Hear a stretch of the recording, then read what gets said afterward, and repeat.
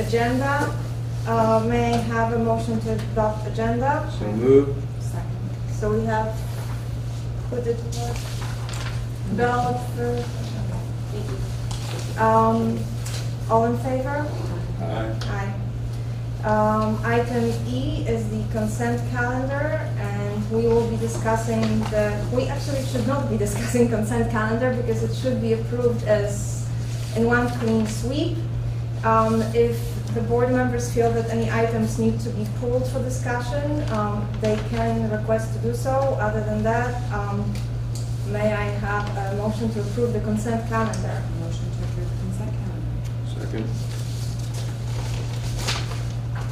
We have the motions. I'll take the comment from the public on the consent calendar. Anyone? Yes, I do. Okay, so I was looking through this. I noticed we paid somebody $800 for music in the park, and I assume she's represented by Bill Hansel and Hansel's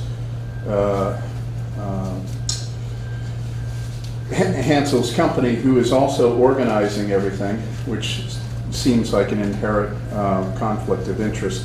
But first of all, I guess, is that true? Is she represented by Bill Hansel, and is that a typical amount paid to Talent for Friday's Music in the Park? I don't know if this person is represented by Bill Hansel. She may have an agent that I'm unaware of. The questions regarding specific bills, it would be better served asking Tiffany off the record rather than asking the board, because I just don't have all the information in front of me to be able to answer your question accurately. But you would agree that it's a conflict of interest? I cannot agree with this because Really? I don't really know what we're talking about. I am not aware if he's whether organizing this person it and also is profiting from represented it. by Bill Hansel or not. Okay. Well, that we know that's true. It has been true in the past. Okay, that's all I have.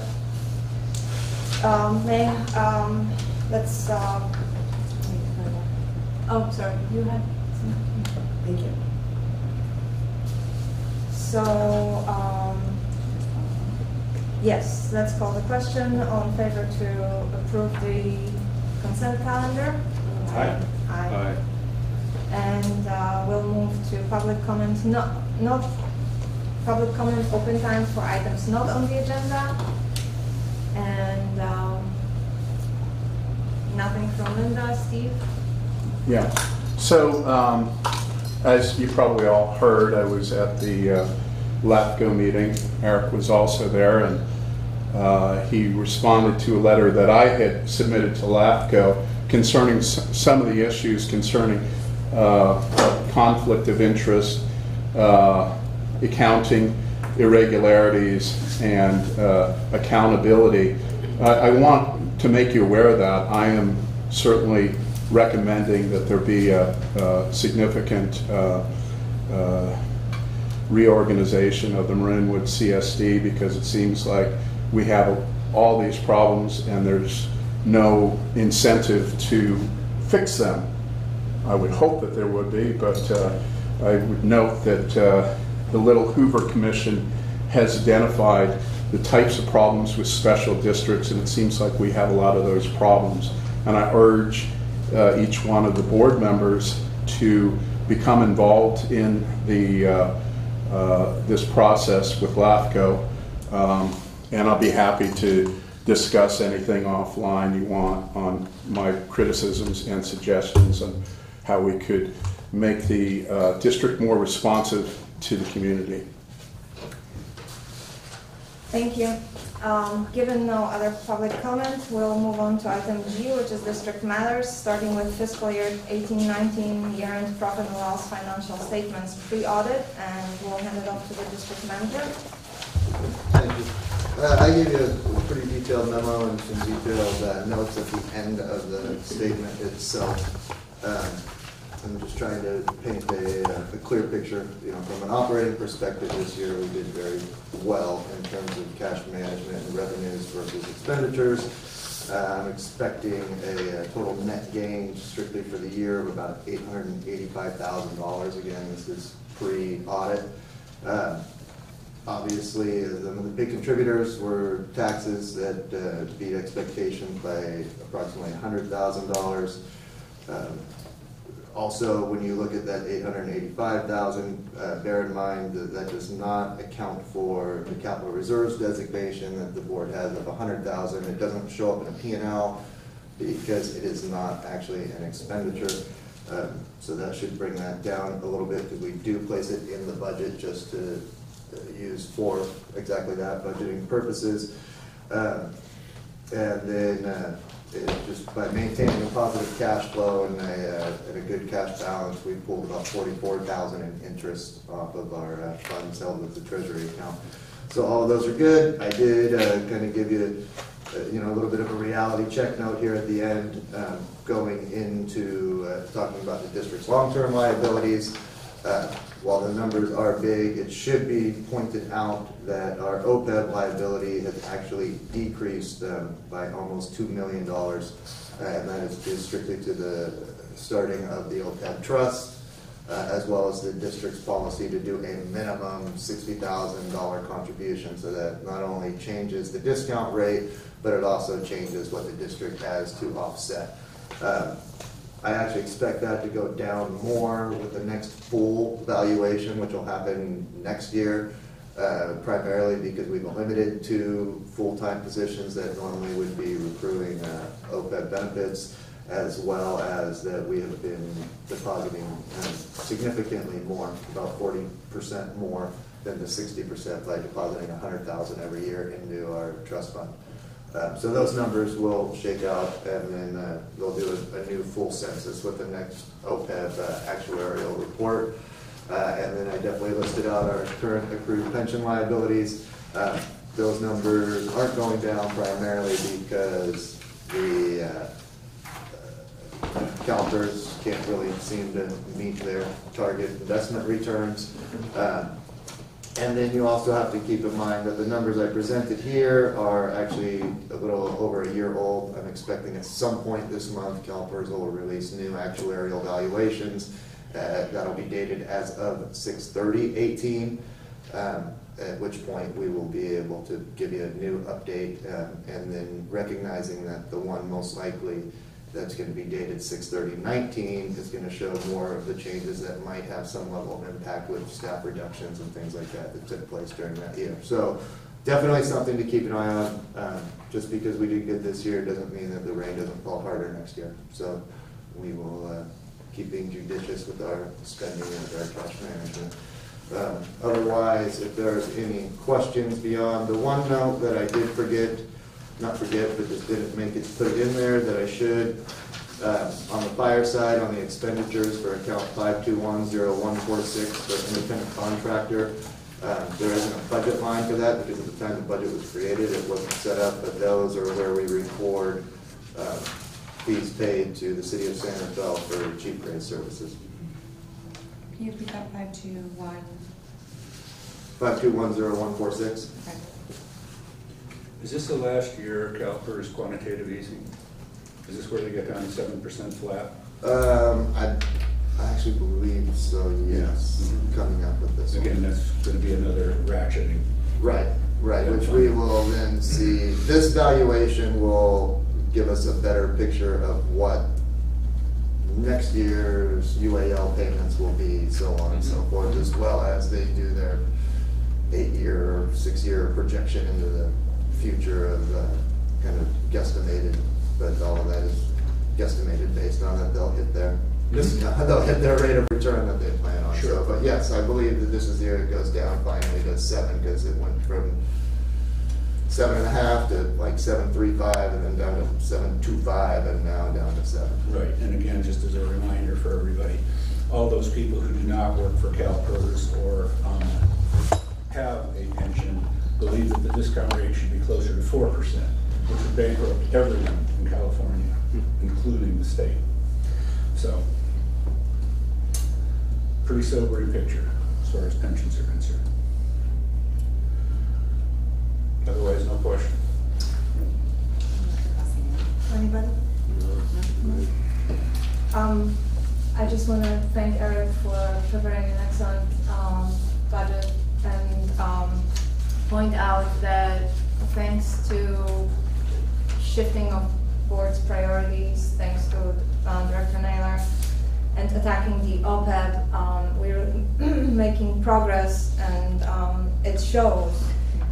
Eric is doing a fabulous job managing cash for the district and doing everything he can to deliver these good results. However, the big animal of CalPERS we can't really do much about.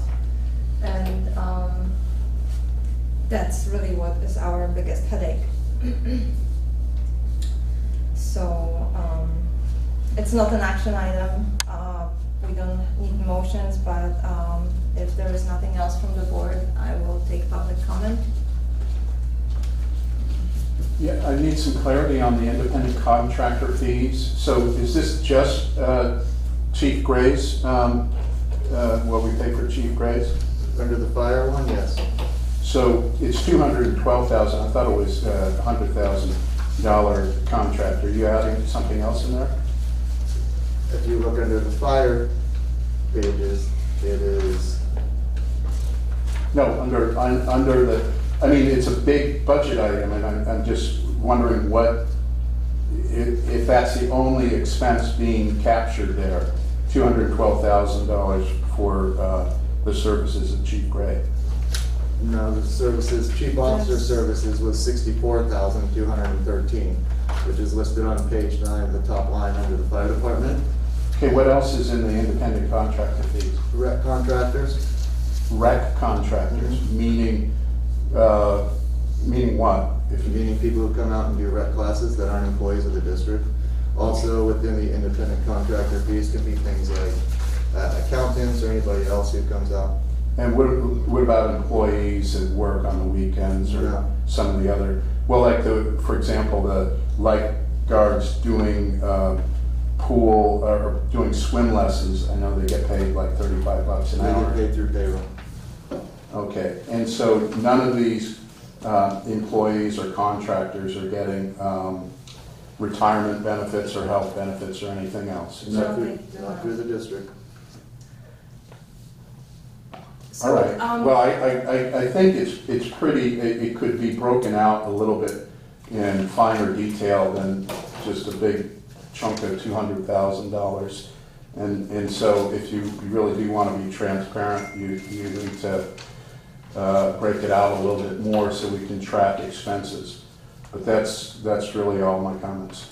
So in the future, I would recommend contacting Eric directly to get it offline, so we don't have to witness the back and forth, because in the board's opinion, this is a solid budget, and if you have any questions. It's a vague budget. It's it's vague. I'm not going to argue. $200,000 that's ill-defined is vague. Again, the board meeting is for the board with staff. You can witness the meeting and for the ask public. questions, but it is not a back and It's forth called between democracy. you and the district manager. Again, I recommend contacting the district manager offline so he can give you more detail about your concerns or answer It should, your questions. it's the town's concerns, or Thank the you. CSD's concerns. So, how we're spending Linda, money. do you have anything? Thank you. So we'll move to the district manager's report. Can I go back for just 1 second, Isabella, without making anybody feel upset with me? I do want to point out that we came a little, about $53,000 under budget in independent contractor fees on the rec side. Thank you. Well, you have another line item, recreational program supplies and services. Excuse me, That's so $264,000, so what does that mean? Moving on So to we're the spending district manager's report. $500,000 in those categories? District manager's report, that's what we're on right now. Thank you. So you really actually don't want to discuss a budget, is that what you're saying, Jack? I don't want you to interrupt the meeting. You're out of order. I'm not out of And you're order, I'm consistent trying to with get it. some facts established so we can understand where money is being spent in this district. This is the reason I went to LAFCO and suggested a reorganization. Right. Because you're hiding expenses, you're hiding activities that you do not have a right to hide. There's laws that protect the public, which are being ignored. I thank you for writing down your hallucinations for LAFCO, so now. And you don't need to insult me like that. A broader public now. Your hallucinations. Should I call you an old man? An old fart? Should I call you an old fart? Point of order, we are moving. Is that a point of order? Wasn't it a point of order when he was calling my concerns hallucinations? It's been 3 minutes, we're done. Let's move on. I stand up for what's right. All right, thank you, Stephen. Eric, Okay. go ahead. Okay, district manager reports up overhead. Yeah. Will not be bullied. I give you a couple updates on here. Not a lot of reason to go too into detail on any of them. The sinkhole, we're just waiting on the county to issue a notice of exemption, so that way we can proceed with that project. The facility replacement, we had some civil engineering that the county is requiring as part of the design review process, so we're finishing that up with the licensed civil engineer. LAFCO municipal service review, I did submit 2 letters. One refuted comments made by Mr. Nessel, another one was in response to the study itself. Then just some other items of notes. We finished up with special taxes for the upcoming fiscal year. I am expecting a slight increase, all of about a few $1,000s more than what was budgeted on that. That's primarily due to remodels and additional square footage added to homes throughout the course of the year from the data that we had last year. On an exciting note, Marin County Open Space District has started work up on the Ponte Trail project. I'm expecting to actually go up there pretty soon to see how they're doing, but all of those agreements are in place, and I believe that they were finalized by the County Board of Supervisors actually at their meeting today. And then we have provided year-end billing, received payment very promptly from the City of Santa Fe in regards to all shared services overtime, as well as paramedic incentive reimbursement that is also part of the shared services agreement. I do want to bring one other item up, that I had a phone call today with the aide from Supervisor Katie Rice's office. They have put together a group. I'm going to share an email with you guys. They have put together a group that consists of elected officials from every city and now fire districts as well. They are looking for an elected official from Marinwood who would be willing to join this group. It basically was formed, I want to say, kind of in conjunction with the grand jury report, and they're looking at countywide wildland fire stuff. I know that there are several working groups going on for this right now, so hopefully this kind of gets cold into one group at some point in time. I know Chief Gray's been very active on it. Obviously, at the grand jury stuff, you have now a group of electeds. The one thing to keep in mind on this is they're wondering if there's any chance we might have a board member who would be willing to go to their next meeting, which is this coming Monday, August 19th at 3 p.m. at the Civic Center. So I don't need to know immediately unless somebody wants to step up and volunteer. I told them that I would get back to them, and if you want to have this a larger discussion, we can always place it on a later agenda and appoint somebody that way. But I don't know that you need a separate agenda item for this. I can't go, but I wouldn't mind going in general, but I can't go this.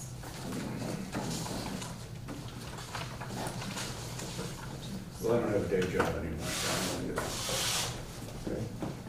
unless somebody else wants to take my place. Well, I can't go this many weeks if you want to go. They're looking for a permanent assignment? I think so. I don't know how permanent this group is per se. They have meetings scheduled through November at this point in time. This was quarterly. No, it's a monthly. This particular one is a monthly meeting. They have August, September, October, and November scheduled. No, you're right. Okay. And like I said, it basically consists of one elected official from each town, and then we quickly realized that they had forgotten some of the fire districts, so they pulled in like Southern Rim Fire as well as Nevada Fire Protection District, and then realized that there was nobody from our little district on there. So the aide gave me a phone call and forwarded this email to me, and I said I can bring it up in my manager's report tonight, seeing as how your meeting is in Alright. 6 days. Yeah. So Jeff, thank you so much for volunteering, and you guys can discuss Yeah. who would like to go moving forward.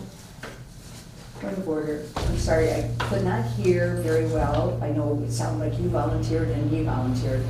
Are they going to work She it out? cannot attend this I can't meeting come this one, this Monday. Jeff is going to the meeting on Monday. but I said that I was interested in going in the other ones, if nobody could go to the other Oh. ones. Okay, so they're going to work it out themselves? Yes. Okay, thank you. Now, before you go on to the next item on the agenda, you're going to ask for public comments. That's And the what I managers. was about to do. Thank you. Are we still on? Thank you. District manager's We are report? still on. Yeah, we're District still manager. on district manager's report. I believe you finished with your report, and this was an add-on item because if it was last minute. So let me just first see if there are any questions from the board. I have a comment. In attending the LAFCO meeting the other night, I appreciated much of what Sashi McEntee had to say at the end of the meeting with regard to questions that she asked of the consultant. But I would like to go on record as saying that I do not believe the CSD, the Marinwood CSD, should investigate or spend any time or energy investigating live streaming of our meetings. Based on contracts that I've seen for such a service, the cost is extravagant, and I don't think that there's any reason for us to do anything more than take the videos and publish them on our website or however we're intending to do that. That's it, Jeff? Anybody else from the board? We'll open it to the public then. Comments on the district manager's report, please. Yeah, I do. Thank you. I only wanted to comment on the, where was it? Oh, the sinkhole drain kind of thingy project. I noticed that Geomorph Design is the consultant that has already billed us $36.75 for the JARPA consultation. And I also noticed that previously you had allowed up to $6,000 for the consultation. And I just wondered if this was going, I know I'm not going to discuss, I'm just commenting. I was wondering if the $36.75 was all we have to pay for the consultation, and if there was any more to be done, and any more that we're going to have to pay for. And the other thing is I wanted to know how we can get copies of the plans and the applications from the consultation, from the Geomorph Designs.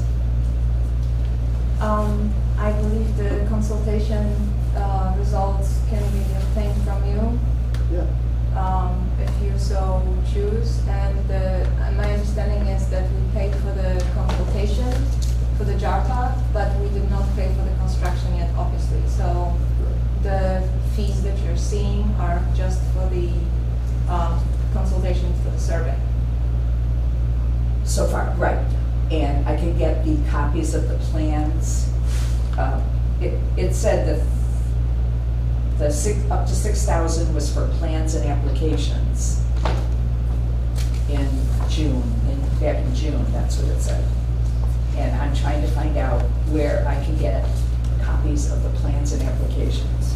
You can send me an email. Are they available online? You can request them from Eric.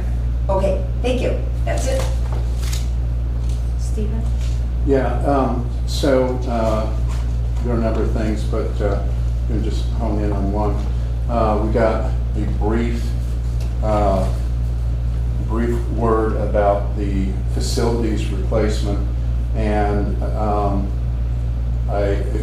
quite frankly, it's not enough. This project will be probably one of the most expensive projects in Marinwood CSD history.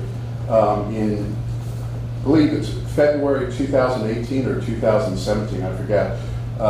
We had 2 architects bidding on this. One was a very experienced architect who bid $13,000 he for the full project. He had much public works experience, and the second was an unnamed architect that turned out to be Bill Hansel. We were promised by the general manager that it would be around $13,000 all in, and at this point, I haven't checked the latest figures. It's at least $30,000, probably $40,000, and we have no idea how much is being planned to be spent. You guys are hiding information. You're hiding information from the public. It's very unethical, and it's going to come to bite you in the butt because it's not going to stand. We want to know what's going on. To my analysis, and many people's analysis, you've got a project there. We don't have, it's been delayed 3 times. There's been extensions several times. And we really don't know what's going on. But when we look at the plan, we realize you've got physical issues with the plan that Bill Hansel has submitted. It doesn't allow for the movement of traffic. It is dangerously close to the stream bank, and it also would require vehicle traffic into the meadow on the panhandle. I think it's a bust, and it really needs to be redone. But we're 400% over budget, and why isn't any questions being asked of the general manager why these costs continue to run on, and we have no answer. We have no approved plan. I'm sure he's talking to you guys. I'm sure he's talking to you guys. And if they're not, then you're not doing your job. But this is an example of a corrupt contracting practice, which all of you are part of. Collusion, conspiracy. And I intend to pursue it. Thank you for your opinion, Stephen.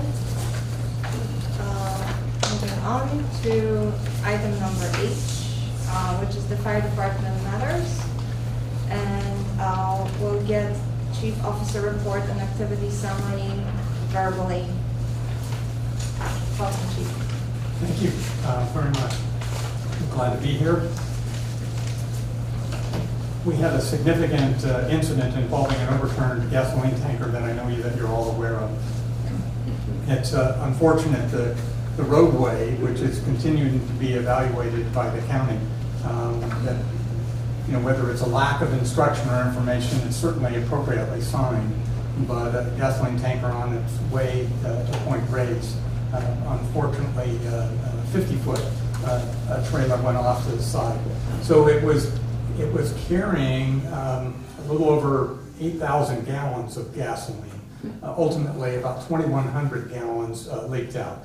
Engine 58 was first on scene, and I will tell you, they did an excellent job establishing the incident initially, and ultimately, although we lost some product, and there was certainly an environmental hazard presented to the soil, we had minimal injuries really to the driver, and an incident that could have been much worse and more severe was managed very effectively for about a 24-hour period. That was the duration of the emergency aspect of it, and obviously it's still going on, some of the cleanup work that's going to occur.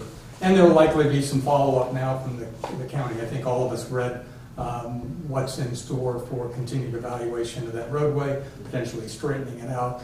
But firefighters here deal with all sorts of accidents that occur on that roadway. There have been fatalities, there have been injuries, and it's certainly a trouble spot. So it's, I think if it wasn't on anyone's radar, it sure is now. And I'm I'm just thankful that the incident was very well managed and a lot of cooperation, not only within this county, but other counties that assisted us. We had statewide resources assisting us to ensure that it was managed properly, and thankfully there was no fire or related explosion. Anytime you have that much, thousands of gallons of fuel outside of a vessel, it's really a recipe for disaster. So we're really proud of everyone. There were some minor injuries to firefighters relative to the exposure and inhalation for an extended period of the gasoline vapors, but everyone's okay. And certainly, as I told Captain Papa Nicolau, that's one for the books. So we hope to not do that again and work towards preventing it in the future. But I was very proud of the work that they did on a very dangerous and threatening incident. I wanted to also mention that our volunteer firefighters assisted there in that effort, and which can be important for the extended duration. And our volunteer firefighters just recently did evaluations, and these weren't comprehensive where they actually visited with each homeowner, but they actually reviewed 2,500 homes in our area for the purposes of looking at defensible space. And we gave them some training and some categories to rank them with. And I guess on one hand, I'm pleased to say that out of that 2,500, there are about 250 of those that we think really need some significant follow-through and some work and attention. But we're in the process of as we've mentioned before, we're going to be mailing out this 25-page document and along with some follow-up, a wildfire evacuation checklist, these homeowners guides. We're going to do some more publicizing of some of this information. It'll be available on our website, and also some of these are new from Fire Safe Marin, so I can pass these out. Thank you. But I think, as Eric mentioned, it's just critically important that we all prepare for the fire that will come. I'm pleased that there's a lot of momentum with the Marin Wildfire Prevention Initiative, which is really going to be a county-wide, multi-agency approach to this. As I've mentioned before, we respond on a reactive emergency basis, but we don't at all on a preventative, proactive basis. And I think this is exactly what that's going to do. And we'll be able to leverage the resources of county-wide agencies to put focus and attention on what we need to do to better prepare for that emergency that will occur. So you're going to receive a presentation on that at your meeting next month, and we'll be looking forward to that. I also wanted to let you know our Marinwood recruit firefighter, Michael Prince, is now in his 5th week of training. So things continue to go well, and hopefully he'll graduate with 8 other firefighter recruits next week, and then shortly thereafter we'll be assigned to Engine 58. We also have an upcoming fire engineer exam, and we have 2 qualified candidates that are applying to take that exam, and we hope that process, which will occur during September, will appoint an engineer on October 1st. Wanted to mention before we get there to September that it is Disaster Preparedness Month, and the theme this year at the federal level and across the nation is Prepared, Not Scared. So oftentimes, whether it's a natural disaster or man-made, they can put a lot of fear into people in a panic-stricken environment. And with better preparation, we feel that the response both from the community and the first responders will be much better. It's the date of the next Fire Commission meeting. It's our next item there, but I can mention it.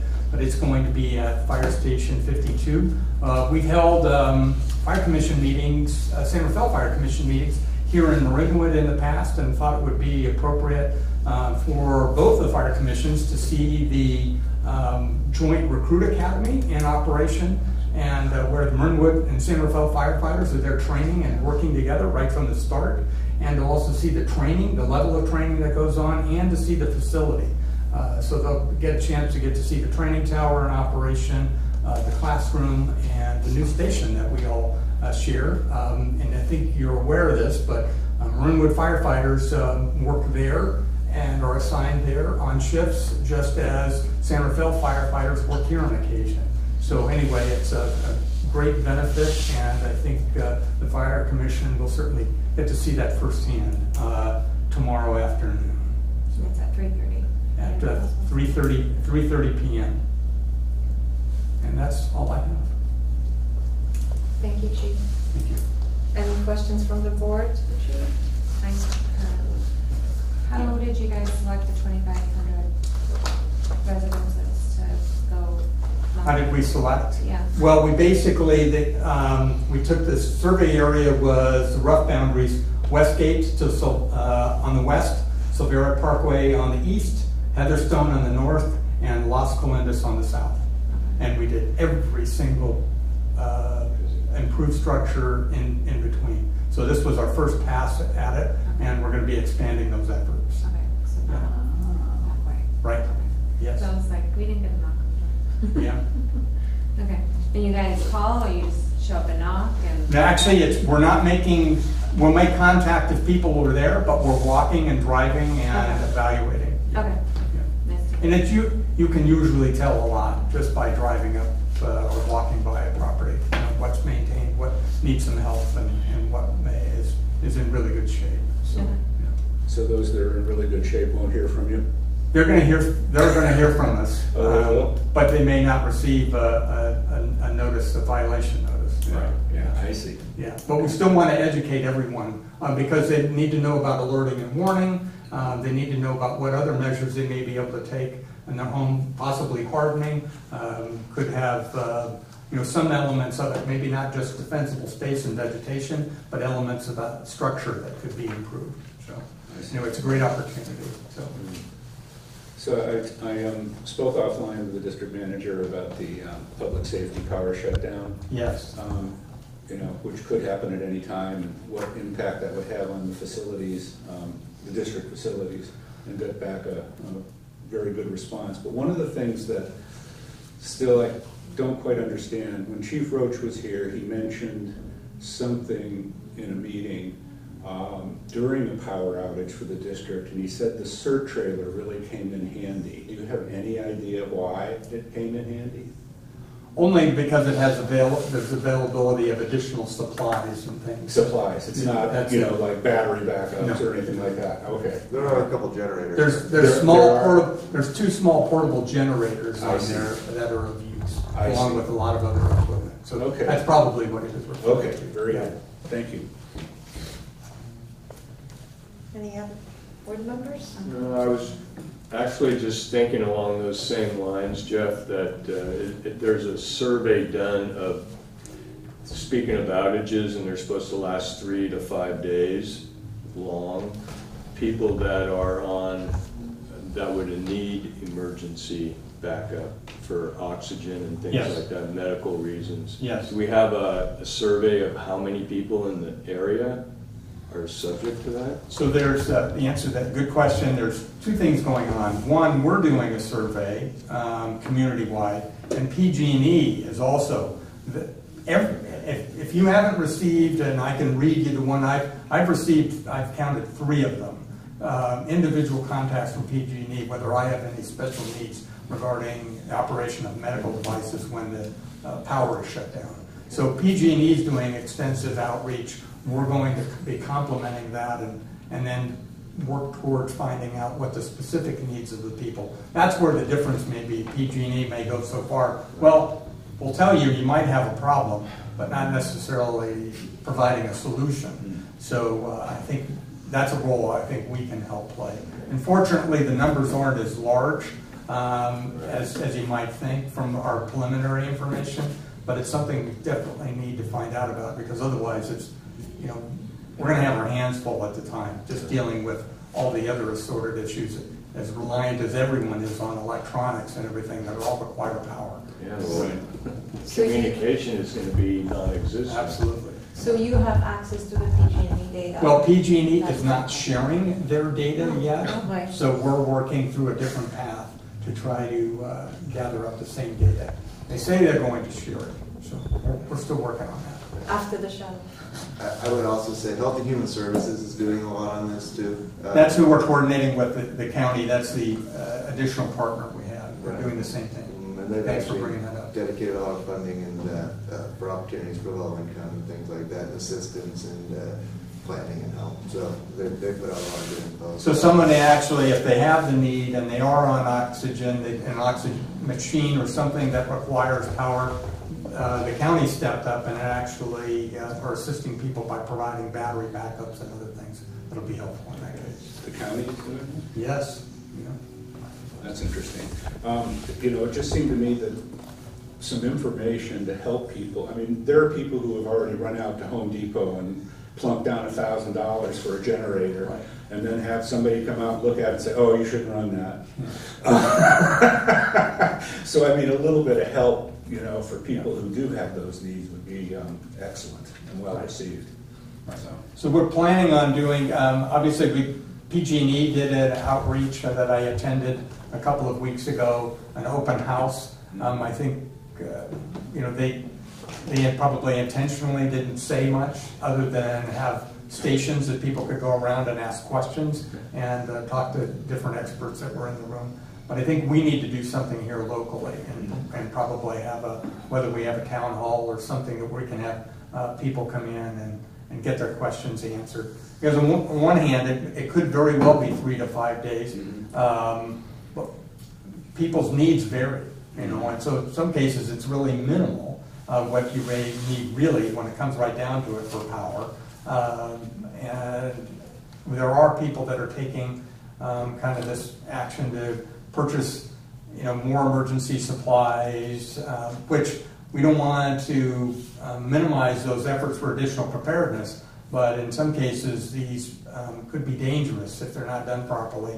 Use of the emergency generators, storing gasoline and additional fuel and other things, or connecting to the power grid or their home electrical system without doing it properly with an electrician. So we just want to make sure that people are safe and there's a coordinated effort there. But also we don't want to set up so many impediments that people aren't able to do it themselves anyway or not do it. So try to help them along. It would be definitely great if there is some kind of town hall that can be organized, and we would definitely make sure that space is available for it. So, okay, you know, whoever cannot be reached via Well, digital means can do so in person. I know that PG&E has, I've gotten mailers. Right. I haven't gotten That's anything what the chief via was email. email. Then one of the things you should do is you should make sure that they have PG&E. One of the requests is, and it's done in writing too via the mailers, go in and ensure that they have all your contact information. I mean, I've gotten the whole like Yeah. alerts, but not any more information about if you have special needs. That was only a mailer that I got. So. Good, okay. So, Chief, last question. Looping back to the spill on Lucas Valley, Yes. what's the long-term damage to the environment that is like still being worked on? I'm told there's going to be a full restoration of the site with minimal long-term effects, is what the environmental hygienists are telling us now. Part of that, the benefit, is actually the warm weather. And so It was dry. No rain. The creek was a dry. lot so of that- evaporation. Yes. So, yeah, and in a dry creek bed. So that was really a benefit, and it didn't, from what I'm told, it did not get down into the water table. Some of that was as a result of the firefighters' initial efforts, so to try to minimize it. And is there any effort on part of the county to get reimbursement from the company for the work that was done? Yes, actually, Santa Fe Fire is coordinating that, the reimbursement, and so all of our time and effort associated with Marinwood is reimbursable under state law, and so the trucking company is assumed full responsibility for the incident, and That's including the environmental cleanup. all of the cleanup, Nice. all related costs. Yeah, That's- I don't want to guesstimate, but it's going to be a very expensive incident. Yeah. Yeah. So like the kids can go in the creek, because I've told my girls they're not in the creek until here. Okay. Well, you may not want them to go there for other reasons, but hopefully. No, good the answers. reason, I mean, we have nets and stuff like we go down the creek, but I told them because of the accident, Right. we can't go down That's- the creek. that's a good So idea. that- That's I'm a getting- very I'm good, getting the good idea advice. from you. All Yes, good advice. So given there are no more questions, I think, from the board to the chief, are there any public questions? I just have one comment. A couple weeks ago, when I was walking through the Panhandle, a dog walker told me that there were signs up in the Panhandle saying that dog walkers should not allow their dogs to go into the creek because there was an oil spill in the creek. And Chief, you just said that there was no effect. No, ultimately, there will be no residual effect, but But they're there still was- cleaning it up. There was oil in the water. Gasoline, and it's not in the water. Gasoline. Gasoline, and it was in dry soil. And it Okay, did not, so- I'm told it did not reach the water table. Okay, Yeah. because that's what the signs were supposedly saying, that keep your dogs out of the water because there's. They just don't want to take any chances. So Okay. everyone's being very cautious, which we're recommending, Oh, and good. just stay away from the area. Keep Good. your pets away from the area. until Well, it this all- was down all here gets in the cleaned up. Panhandle, Yeah. you know, 3, 4, or 5 miles away. Right. Well, they're just being very cautious. Okay. Eric, Yeah. are you Thank you. aware of any signs that we We posted? haven't seen any, nobody's brought us any. It's on the, I've seen 2 of them, it's on that sign right where the fireman picnic area is. It was just a piece of paper, I don't know if it's still there, but.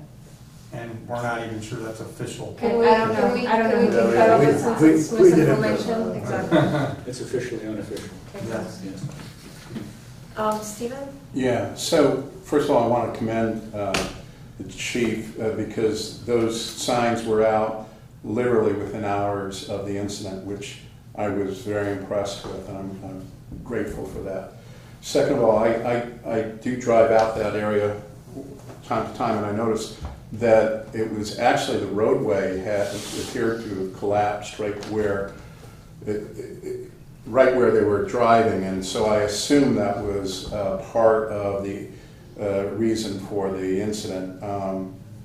And is the county responsible for that, the condition of the roadway in that case, or is it still the trucker? You don't know? Well, I know that the trucking company will be responsible for restoring the site Okay. completely, and that'll include the roadway. Okay. You may recall a couple of years ago we had a similar incident on Sir Francis Drake. The roadway bed actually had to be replaced on an emergency repair. So in this case, the county will make sure that the roadway is restored as well. Okay. So the other comment I'd like to make is, even though it's a dry creek bed, it's still part of the Miller Creek It is. system, and you dump 2,100 gallons, which I think was in the paper. There's liquid flowing, and I find it kind of hard to believe that there was no gasoline leaked into the creek. I concur with you, though fuel tends to evaporate, and it's not as bad as some kinds of environmental damage.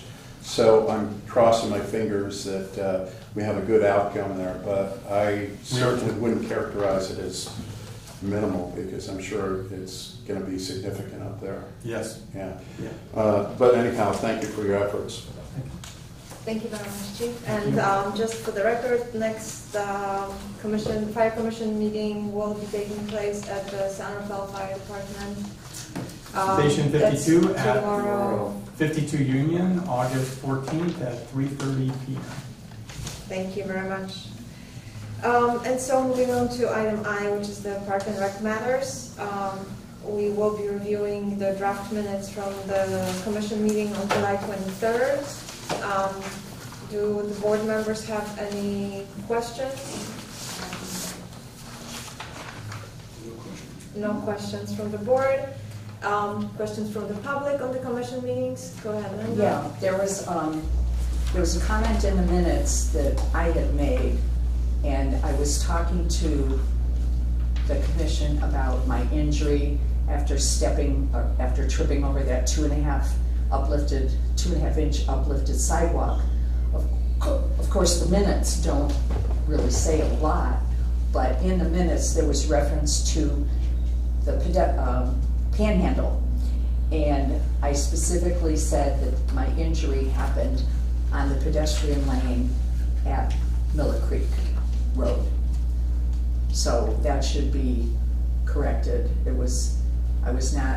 didn't hurt myself at the Panhandle. I hurt myself at Miller Creek Road. Thank you, Linda. Steven? Yeah, so I did get the video of the meeting.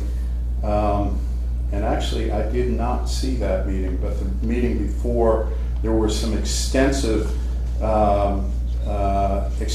remarks on the Panhandle as well as the replacement facility, which were not noticed in the agenda. And so they were Brown Act violations. It totaled roughly 20 minutes of talking. Now, I know you guys don't seem to think that that's important, but I actually do as a member of the public. I want to know what's happening with the parks. I'll have some comments once, further comments once Luke finishes his presentation. Next item is the pool resurface project. Authorize staff to initiate informal bidding process, and it's an action item for the board. I'll let Eric introduce the item, please. Yeah, this was something that we had talked quite a bit about during the budgeting process, and said it's a very strong possibility. Going into the final evaluations on it, we're definitely going to need to resurface it prior to the next pool season. With that, Luke and I certainly want to get moving on putting out notices via the UPCCAA so we can get bids in. Contractors are filling up rather quickly because this is going to be a winter work job for us. We're going to have to drain down the pool and do everything else so we can get it done in time for the start of next pool season. I'm giving you a range. We have gotten some, kind of loose estimates, I say loose, but are very representative of what we expect. It's going to be somewhere between 115 to 135, depending on final work that needs to be done once they get the pool drains, how many patches or whatever else might need to be occurred. What I am suggesting here is obviously to authorize us to go into the informal bidding and to enter into contract for needed work at a cost not to exceed $135, and then I put a note in here, should bids come in higher than this amount, they'll be presented to the board for further consideration. At the end of the day, there's not a lot of companies who do this. I'm not expecting a lot of bids, but it'll go through the process as prescribed within the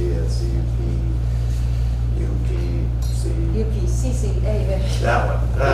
So I broke down some kind of simple math. One of the things that we had talked about during the budgeting process was that I earmarked $55,000 for the community center kitchen, but that was really going to be based on if we actually had to do the pool or not. What I would recommend is that I'm going to present you with an amendment shortly down the road at a future meeting where we're going to pool the $55,000 set for that. We're going to add $135,000 for the pool resurface, or if we have final bids in by that time, whatever the actual cost is. Plus, it's going to be about $50,000 for the storm drain when you add in all of the fees from the county and the other environmental agencies and everything else. So, right now, the current budget actually is projected to have about a $440,000 net gain. If you take out the kitchen and add these other two, it'll reduce it to about a $310,000 net gain. As such, I would recommend we do this through an operating expense in the current budget and not look at some of the reserves that we've stockpiled for the last couple of years. Thank you, Eric. Questions from the board? This is pretty straightforward. It needs to get done though, right? It's If we want to past continue time. allowing having the pool open, it needs to get done. Yeah, all right. Technical questions. Let's first do the public comment and then we'll have the motions. Do you want to do the technical questions? Usually we make a motion second and then we have stuff. Yeah, go right ahead. Do you have any questions? I just wanted to confirm that we have to pay for that whole drainage. We're not getting any money from anybody to help us fix the drainage, right? Oh, DPW is The storm drain, you mean? Yeah. I thought you meant like the drainage of No, the the pool. storm drain. No, that's on us. For the time being. There's a couple cases floating around in Supreme Court that we're keeping an Okay, I just eye wanted on, to make but- sure that there was no new news Okay, so just for the record, we adopted a policy recently that modified how we how we request bids for capital projects. And this is in following the Uniform Public Construction Cost Accounting Act. And this basically gives the board the ability to, or actually we already did give you the right to pursue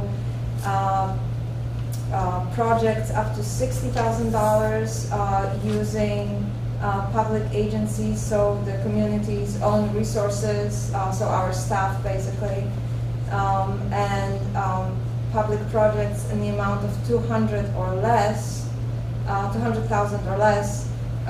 may use informal or formal bidding procedures set forth in section 22032B or C of the Act.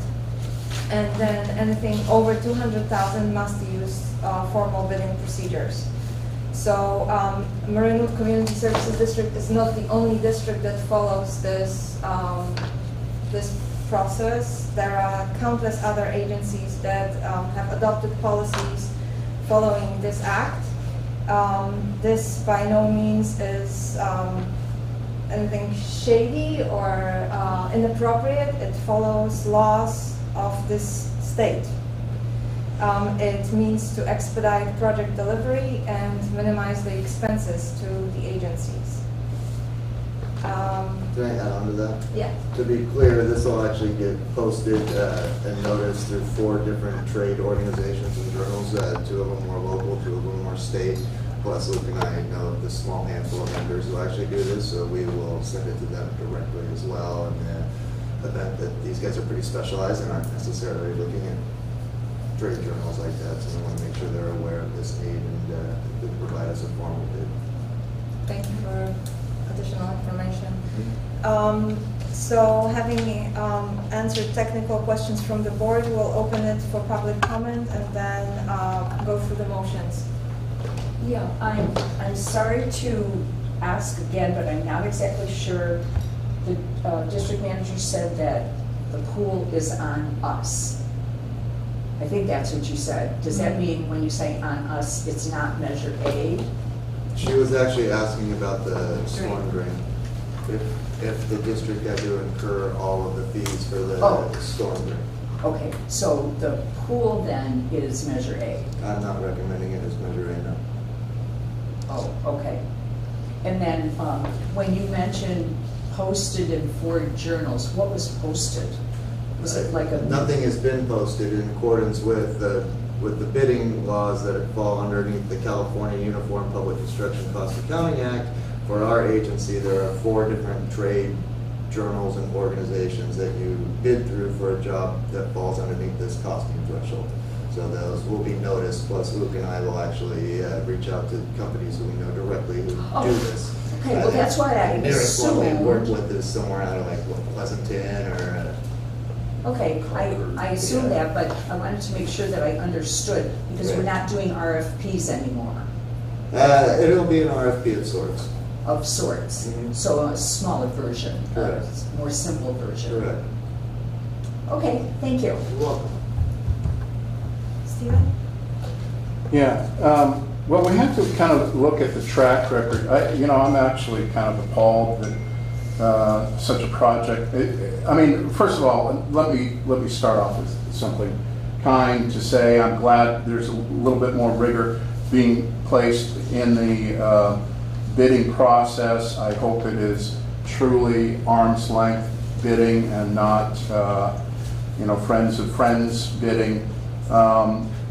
We have to look at, unfortunately, the track record here. I mentioned earlier how we're 400% of budget on the maintenance facility. I think we do not have a single response on that. Why it's so high, nor do we know much about that project at all. When you went to this, what I think is a questionable policy, the very first thing that came up was this project in the meadow, and no other bids were called. There was just one contractor called on that, as far as I know. And so there seems to be a lack of rigor. We need rigor going forward. 3 bids, absolutely. They have to be arm's length bids. We've got really a very poor track record of containing cost, and I think I would feel more comfortable if we had additional eyes looking at this project that may have a little bit more construction management experience than our general manager, because I think it could save the district some money. Also, you know, we're a small agency, and what has been requested in this new policy is basically, you know, giving the credit card to the general manager to go out and purchase most anything that he needs without rigor. And I mean, the evidence is already in. It's not a good idea, and please take care of the people's business. Thank you for your opinion, Stephen. Let's go through the motions then. May I have a motion to approve the manager's recommendation to initiate the informal bidding process? Yes, I'll make a motion to authorize staff to initiate the informal bidding process in accordance with California Uniform Public Construction Cost Accounting Act, and enter into a contract for needed work at a cost not to exceed $135,000. I'll second. Thank you, Jeff, and thank you, Savan. Any further discussion from the board? Seeing none, I call the question. All in favor? Aye. Aye. And so we move to item number 3. Nope, yes, 3. Park and Rec Commission bylaws amendment. And that's another action item. Would you like to do? Sure.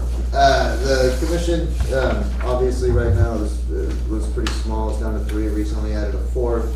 And these have been 3 kind of long-standing commissioners, and there's also some meetings that were missed. And one of the things that had come up through the commission was they really wanted other avenues besides simply going on tours or facility visits, by which they might be able to learn about some of the district's needs from a staff perspective. So we brainstormed some of those, and then they wanted a little bit more leeway on if they felt tours or reports or presentations were what was most appropriate in any given year. However, they needed to do a bylaws amendment to make that, because the bylaws kind of specifically stated, as we're in here, inspect Park and Recreation Department facilities annually during summer months and develop a list of recommended improvements. So this bylaws amendment basically gives them the option of doing inspections, receiving reports, or doing all of the above, and it also doesn't limit it to happening during the summer months. Especially when it comes to reporting, and that actually came as a staff request, because during summer months to be also putting together presentations and reports is asking a lot for staff that are already much more than chin deep in our single busiest time of year for the Rec and Park Department. All of the commission has approved this bylaws amendment as presented to be recommended to the board for formal adoption. Thank you, Eric. And as a liaison to the commission, I did attend the presentation, and it really seems like a very viable alternative given the long term of most commissioners, and also the ability to look at the issues more long term rather than a random point in time. Can I add, the other thing that was also said too is, I mean, commissioners can always reach out to staff to meet us at any facility during any time. Doesn't have to happen during a meeting to learn more about what's going on with our parks or areas. Yeah. Any technical questions from the board? Not technical, but the idea behind this is to add a set of eyes to these potential improvements as opposed to replacing the Park and Rec going out and doing this, is that correct? You mean in general of informing the Park and Rec Commission about facilities? Right, in other words, Of course. adding reports as opposed to eliminating their review, Correct. their personal review, correct? Correct. Well, Okay. I understand it's just moving it so it can go anytime, it doesn't have to be during the summer. It doesn't have to be their reports, staff can come to them also and say. Right, but there or might they can go to not, staff. but that's why if you look at this, it's, of and or. Yeah. They may decide as a commission not to do a particular facility visit and would rather instead receive a report and presentation on that. Okay, yeah. Bill, any questions for you? No, this is, again, straightforward. Okay. It's adding to the commission, basically. It gives them Gives more, them it gives them more options, yeah. options on how they can continue to learn and be educated about district facilities. And some of the areas. points were brought up that, maybe at some point discussing all tennis courts altogether might make more sense than Correct. discussing. Correct, it tennis could be courts topical as here. opposed to geographical. Right. Yeah. Mhm. So how does one control the staff going out and doing these reviews? Is it going to be set on a schedule? Are they just going to be left to their own devices? What do you mean? I guess I'm not following. Okay. What's to say that the park staff is actually going to go out there and review these things for an improvement standpoint as opposed to a maintenance standpoint and generate a report? Well, the reports would be presentations that would be given to the Park and Rec. I understand Group. that. What's to So say that they're going to even be done? Who's going to manage that? So there are pictures that are part of the presentation. And I then, guess I'm not making myself I clear. think I understand your question, Jeff. If I might. Please. So I think what is yet to be determined is exactly the schedule that we're going to use moving forward. But this last month, the Panhandle and Mini Park were chosen by the commission as the next site that they wish to see a report on, and I can put a report together and present it to the commission on that particular site. This next month, we'll do a different one, and then what is open-ended is whether we continue to do the site visits as have been scheduled, over the specific sites that we have historically visited in this report form, or whether we can have the flexibility to change to, if the commission requests it, I could do a report on the status of all of the tennis court or all of the playground facilities, or the buildings or the turf or whatever. We could do it by a category. Okay. So it's going to be, I think, still in discussion, is from what I understand, what the commission is interested in hearing, and they'll give direction to staff to then report on the topic at hand. In the meantime, we're following the list that we've historically done the site visits of for me to Right. present to the Okay, commission. but there's some sort of schedule as to, the mini park and then the tennis courts, et cetera, et Exactly, cetera. just- It's a question of who goes, the staff or the commission or both, basically. Is that? I think, yes, right now, they've opted to have the option to be given a presentation with visuals and a report, and if desired, we could do a site visit, or commissioners could make their own visits out to the site to gain information. So there's just more options depending on what the needs are and what they want to know about. Okay. Thank you. any other questions from the board? Public comment then? Yeah. I'll make the comments altogether, not asking for discussion or anything. I kind of agree with Mr. Naylor about, how do you do it, how do you organize it, who's looking at what, is it the commission, is it staff? Personally, I think, and I know it's because we've only had 3 Park and Rec commissioners available, so a lot of meetings have been canceled. And I know that we didn't have meetings, they didn't have Park and Rec meetings early enough to do the walkthroughs, to start the walkthroughs. But I feel that the walkthroughs by the commission are really, really important. And I appreciate Luke's work on his presentation, but it must have taken you, a lot of extra hours to do that. And there were still tons and tons of questions because the commissioners were not walking through the Panhandle. And I remember hearing comments for at least 10 minutes about the Lee Walk pictures and stories that are on the pedestals. Had the commissioners walked through and seen them, they wouldn't have had any questions. We wouldn't have had to worry about that. I mean, the question could have been immediately answered.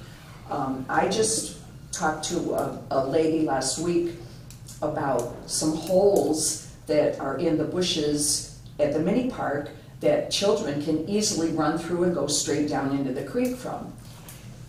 I didn't notice that, but with the commission going out on a walkthrough, you've got more eyes. You've got not just Luke's eyes, who may be looking at a different area or a different think process about, ooh, what do we have to repair? Oh, the turf, or whatever. We might be thinking about, and I recall a few years ago somebody saying, oh, this needs to be painted, this looks shabby, we need lights, blah, blah, blah. So all I'm saying is that I personally think that the commission is letting us down. I don't believe that the commission is that interested in going on walkthroughs. It sounds to me like they would rather give Luke all the work to do. And I don't believe that Luke is going to look at things the way 10 different people will look at them. And whether things need to be repaired, or whether things need to be enhanced, or whether they need to be eliminated, or why are we spending so much money on this when we don't need it, things like that. I just think this is I just think this is not a really good idea to cut way back on the commissioners not doing walkthroughs. I think it's a really, really bad idea. And I don't see any benefit from changing the bylaws. This bylaw change leaves things up in the air. Oh, well, maybe and, maybe or. Well, who's going to decide? How are you going to decide whether it's, the wording here is something about as deemed appropriate by the commission? A lot of it is kind of wishy-washy. So I'm just saying, it seems silly. And I would prefer to have a commission who's here every month, that gets involved in our community, and who sees all of our facilities, understands the facilities, and can put their heads together. Not just one person, not just depend on Luke. That's a lot of work for him. Thank you for your opinion. Stephen? Well, kind of have a love fest here. First of all, I think Jeff's concerns are really valid. How can we ensure that things will get done? And Luke's need for flexibility, I think, is reasonable. And I can certainly understand his perspective, and also I understand Linda's perspective, because you do want the eyeballs. I want people who are serving the CSD in political positions to go out and make their own assessments of things, and not simply take staff recommendations. That's called representation. I want them to represent the public, and quite frankly, I want you to listen to us. But maybe that's hoping for too much. But I've thought about this. This is going to come up later, but it all ties into one of my points. I know somebody who works in county parks. I also worked in a park system in my youth. And what we had, the way we organized our days and our weeks, were rigorous checklists, because much of the stuff was routine. And I would suggest that there be a rigorous reporting function. I'm sure that the fire department operates this way, but I think the park department needs to operate this way from a managerial standpoint. Once we've got proper reporting, then that can provide the feedback to the community, what's being done. I'll just bring it up in a little bit. I know Luke's got a bunch of email messages about water fountains being broken.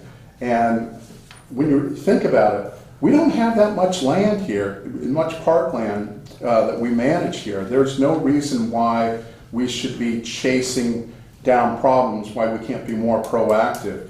So where we can find the holes before people fall down and it becomes a problem, or find the broken pipes or broken drains before it becomes an issue. I think this is a managerial problem more than it is a staff issue or even a commission issue. The commission should be overseeing the activities. That's all I have to say.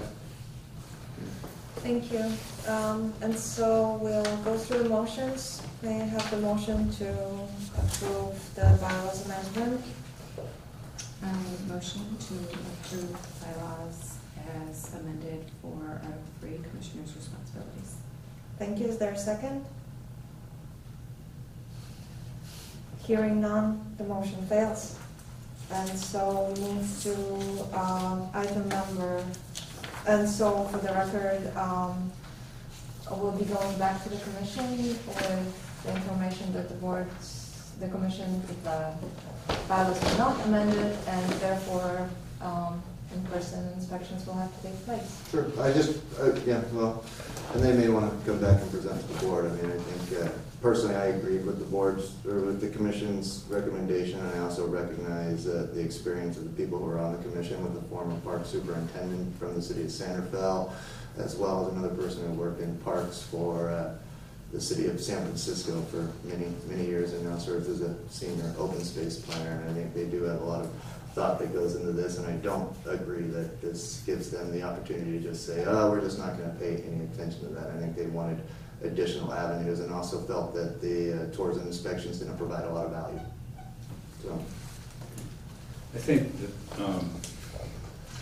the language of the amendment might be polished a little bit to make sure that there is engagement of the Park and Rec Commission, as well as the staff, and that we could probably move forward with it at some time if that language is changed. okay, I'm open to giving them suggestions. Understood. And so we move on to item number I4, which is the recreation and park maintenance activity reports.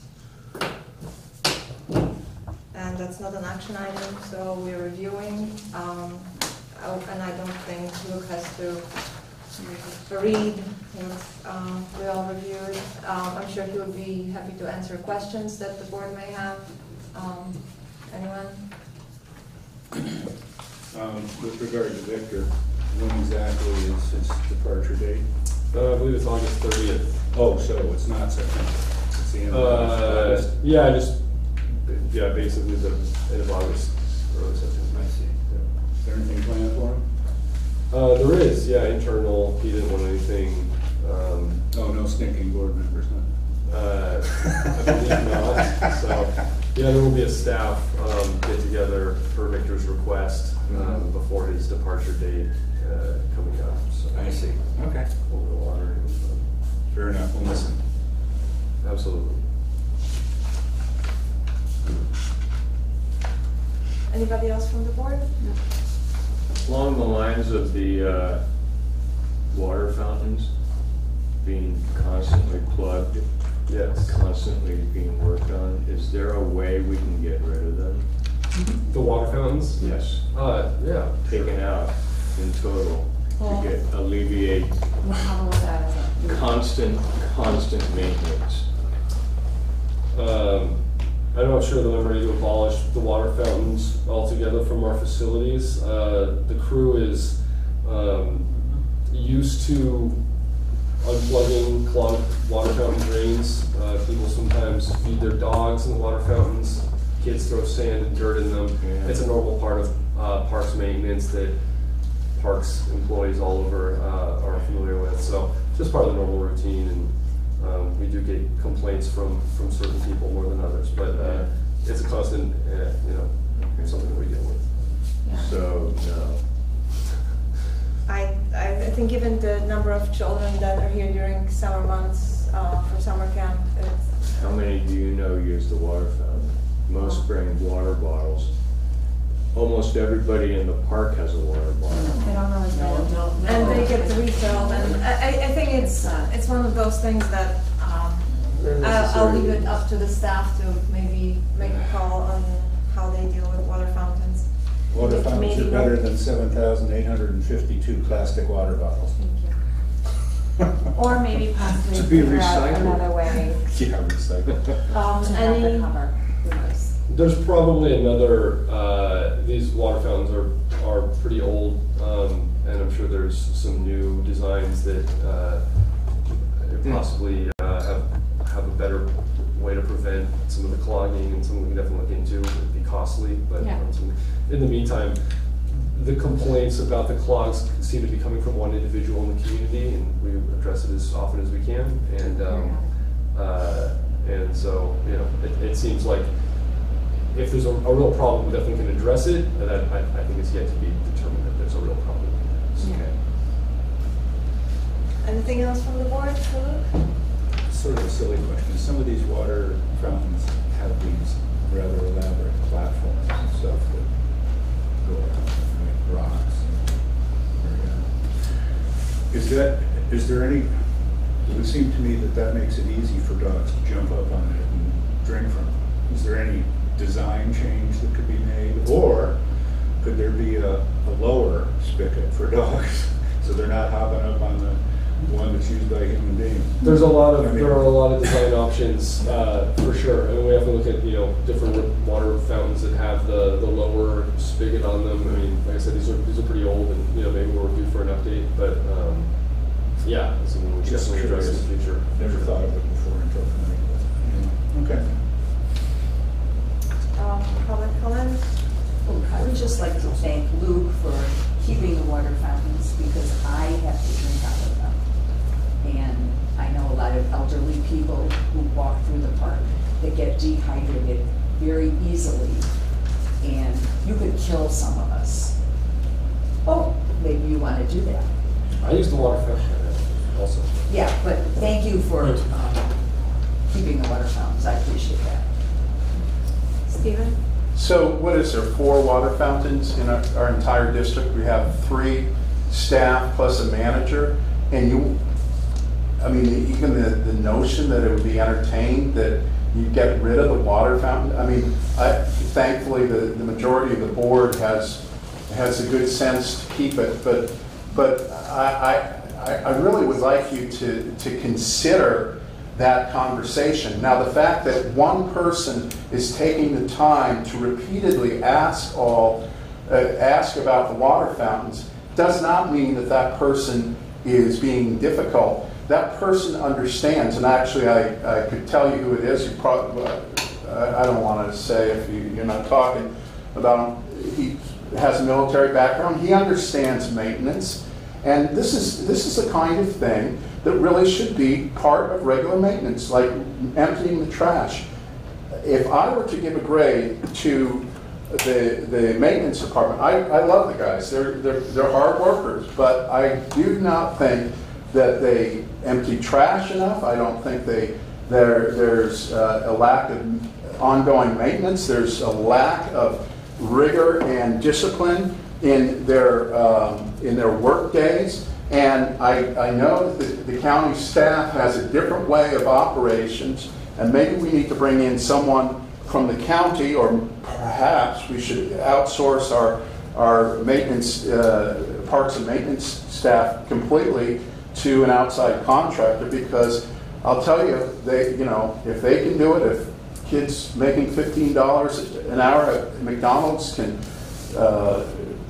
do their job, our guys can do it. And the only difference is the managerial techniques in making sure that the jobs get done. I don't consider these reports much of anything. This is the kind of reports that Gary gave, and we're kind of continuing on a path of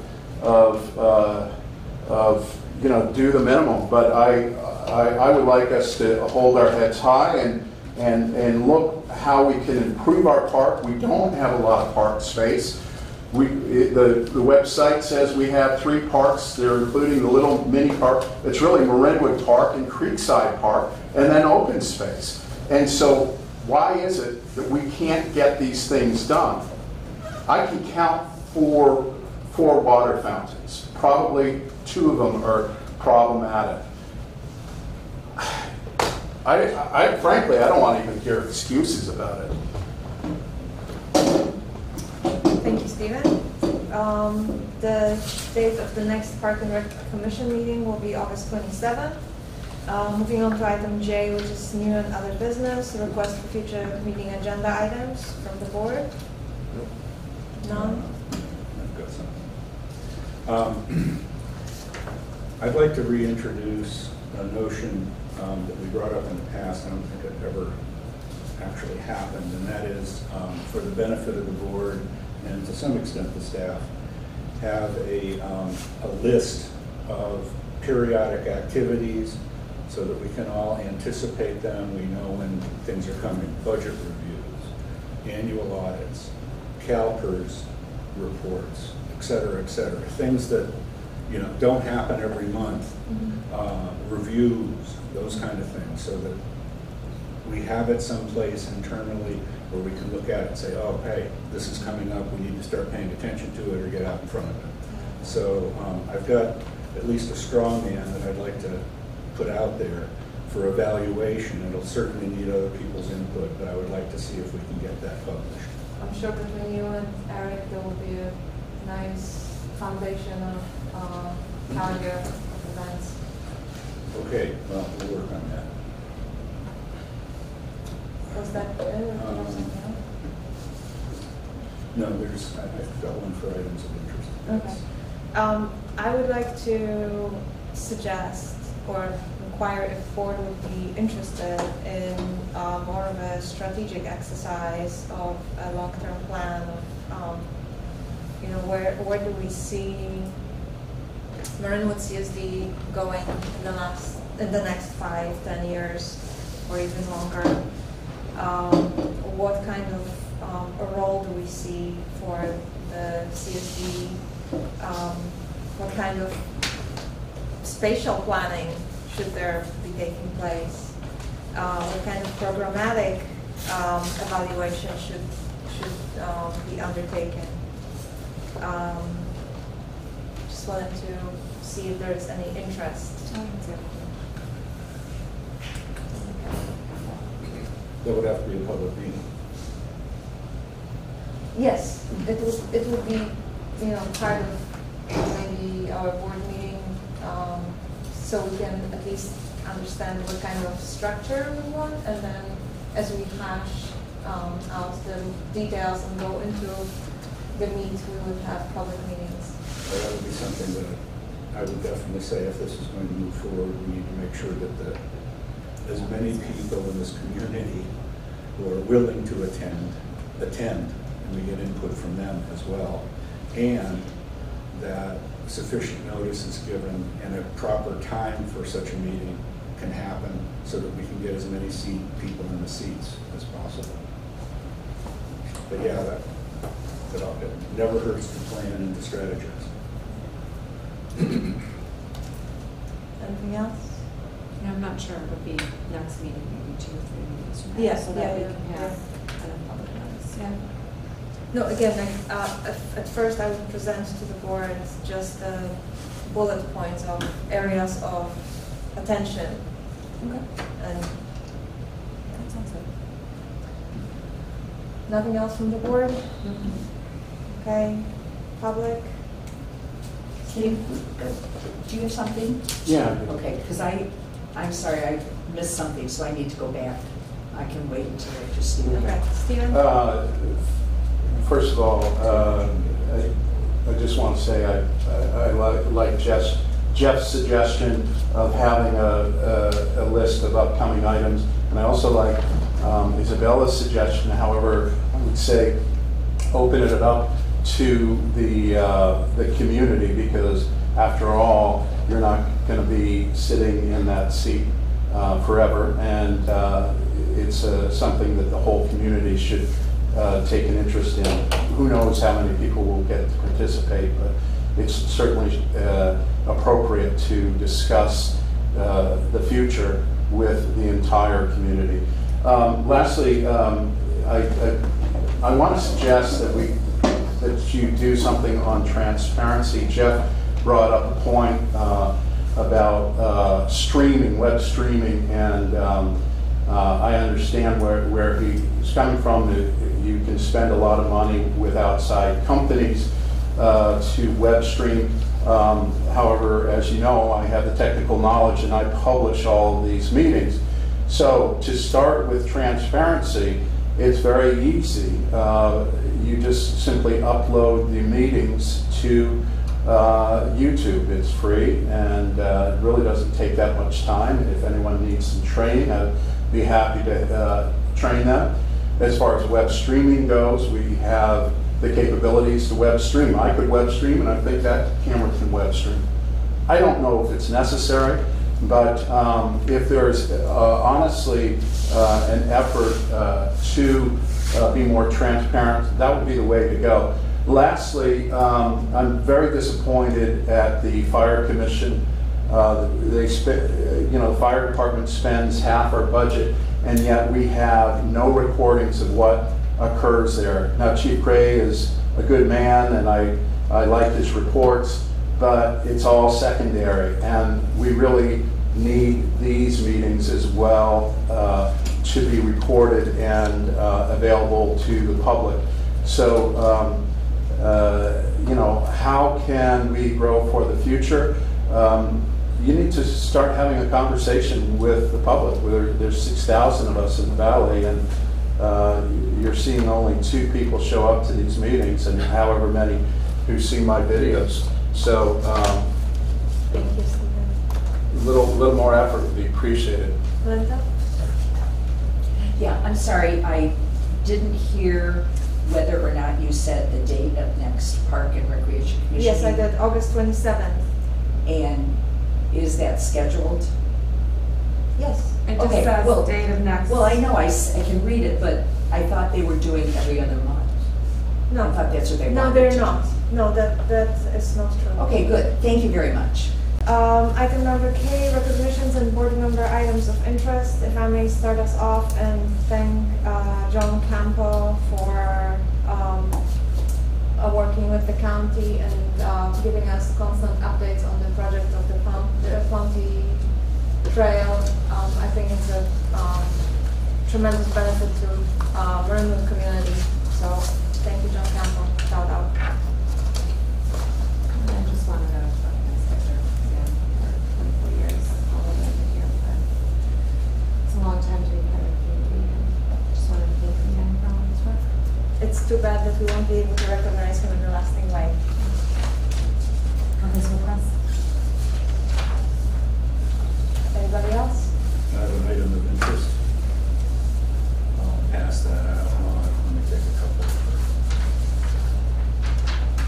This is an update on the Marin Emergency Radio Authority. Linda? These should be coming out monthly, and I just wanted to make sure the board and staff was aware, or at least had the opportunity to look at this short or brief status report. The first item is about a change order, which was to add multi-protocol label switching technology to MIRA. This is something that was introduced at a late time. There are lots of reasons why this makes a tremendous amount of sense, but it's also expensive technology. One of the major benefits of this is when things go wrong within the system, you don't have to go out and visit a tower. You can actually do a lot of remote access and fix the things. Multi-protocol label switching also enables video and other types of information to go across the lines. So again, that's something that they're looking at. It's taken quite some time. There are definite benefits. There are also costs. The environmental impact report continues to, I would say, crawl forward. It's behind. Every month there's a little bit of movement, but not completion at this point in time. When that report eventually completes, and by the way, the August meeting for MIRA governing board was canceled due to lack of any further information. It'll probably push out to September before we actually get our hands on it and they can start to open it up for public comment. In the meantime, the MIRA board has done significant amount of outreach to communities to make sure, or to hopefully make sure, that there isn't a lot of questioning and concerns. In other words, they tried to get out ahead of this as much as possible. I've talked to, is it Chief? No. Senate. Chief Senate. Chief Senate, okay. Who has, I guess, been, at least gave me the impression that San Rafael is helping to make sure that we're taking inventory of our radios as we look forward to the new radios coming out, some of which could actually be put in our hands ahead of time, and do all of the inventory for the new administrator, Maura Griffin. So those are things that are happening right now. Again, unfortunately, there is no August meeting, so there'll be nothing to report at the next board meeting. That's it. Yep. Anything else? Can I ask a couple of questions about the MIRA? Because it really actually should have been part of the meeting. Is it to the board or is it to? I want to understand what MIRA. It's not just the fire department. It's also the police agencies that use this system as well. Yes. Right. So there's I imagine video surveillance capabilities, roadway condition capabilities, probably wildfire. I mean, there's a lot to MIRA than just a radio set. Well, I believe it's primarily to make sure that all agencies in our county, including now transportation agencies, can get on groups and share information in an emergency situation. So it's all, but what I'm saying is it's a surveillance network as well as a communications network. I don't know that. To tell you the truth, I don't know that, Stephen. Surveillance? Surveillance, video, like At this point in time, the roadway cameras, that sort of thing. At this point in time, I believe the technology in the current MIRA does not support that much in terms of video. This MPLS that they're talking about, that I mentioned before, does support video streaming, which could come in handy in certain situations, certainly. But that is part of the next, or considered as part of the next gen system, which is still pre-designed at this point. Well, I'm going to be suspect that it's. I think it you actually has a do dual have a purpose. contact information there, so that might be a good idea to reach them directly with that question, since neither of us can answer that. Alrighty, item number L, do I hear a motion to adjourn? Motion to adjourn. Second? And all in favor? Aye. Thank you.